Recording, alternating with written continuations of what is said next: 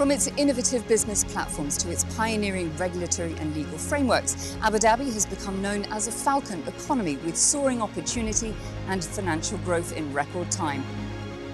Join me as I explore its remarkable story and watch as the Falcon takes flight.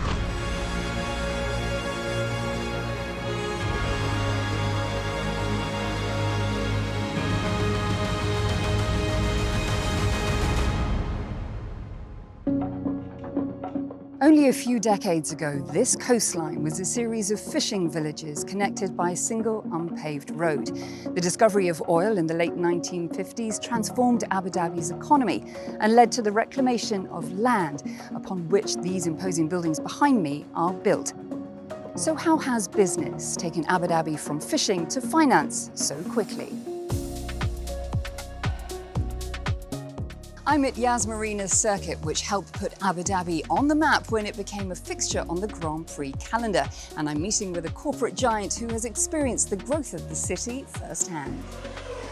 This racetrack is one of many other symbols about how far this city has come. Would you say the city has it right? Absolutely. They've been outperforming on every single aspect of their business and culture plan. As a global firm, what first attracted you to the UAE capital, and importantly, what keeps you here? ADGM itself, they've been an amazing partner in our establishment, in sharing the highest standard of regulatory and legal framework. Institutions like ours and other global firms who chose Abu Dhabi to settle here need to feel comfortable to establish long-term businesses.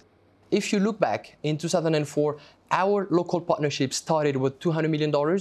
Today, the region represents over $20 billion of assets under management and close to 17% of the global AUM we manage. Why we're here is obviously we want to keep growing those partnerships within Abu Dhabi and in the broader region. Yacine, talk to me about your outlook for the city. You see this city attracting the most seasoned investors with the highest caliber of investment professionals. Today, landing a job at Mubadala or Ardian would be seen as a perfect career accelerator. If you look at me 20 plus years ago as an undergrad or a graduate, my dream internship would be to go to the City of London or Wall Street. Today, you should see the pile of CVs you're receiving on a daily basis. People want to be here, want to come here and work out of Abu Dhabi. I'm curious to know what attracts businesses to this city, so I'm in Abu Dhabi's global market to find out more. There is so much happening today in Abu Dhabi. Developments across the entire Abu Dhabi in all the different sectors. But when it comes to the financial industry, it has never been better than where we are today. Jamal, in recent decades, we've seen massive change, transition and acceleration in the UAE capital. What's been driving it? I remember in the 80s, Abu Dhabi in the UAE is not what it looks like today. The economic development we're witnessing here in Abu Dhabi really resulted from having a very clear vision of how we want to diversify Abu Dhabi's economy. We have access to markets, access to businesses, a direct application of English common law, which gives certainty to investors to be part of ADGM community, a vibrant ecosystem that not only help companies to establish easily, but also help them to grow. And when they grow, this is where you see the real GDP contribution to the economy. Abu Dhabi is home to the largest sovereign wealth funds in the world. We have more than 23,000 millionaires living in Abu Dhabi. The family offices from ADG manages around $200 billion of AUMs. The growth has been very rapid and massive. It's really amazing to be part of this journey.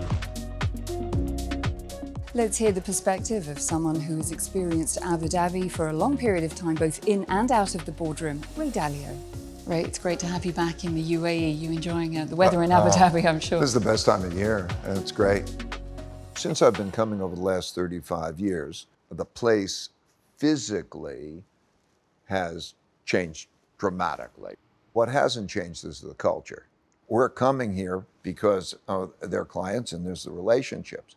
But then when we start to realize what an amazingly hospitable place it is, what a great place it is to work, to have relationships, to raise kids, to raise families and so on, then it becomes a home. It's that warm Arabic marhaba, as we say. Yeah. You have recently opened a branch of the Dalio family office here. Congratulations. Thank you. My question is, why here, why now? The long-term relationships that I've had, which have been so satisfying, the symbiotic relationship, it's a hub, it's a fantastic hub. It's vibrant, there's such a diversity of talent and people. It's in a terrific time zone, okay?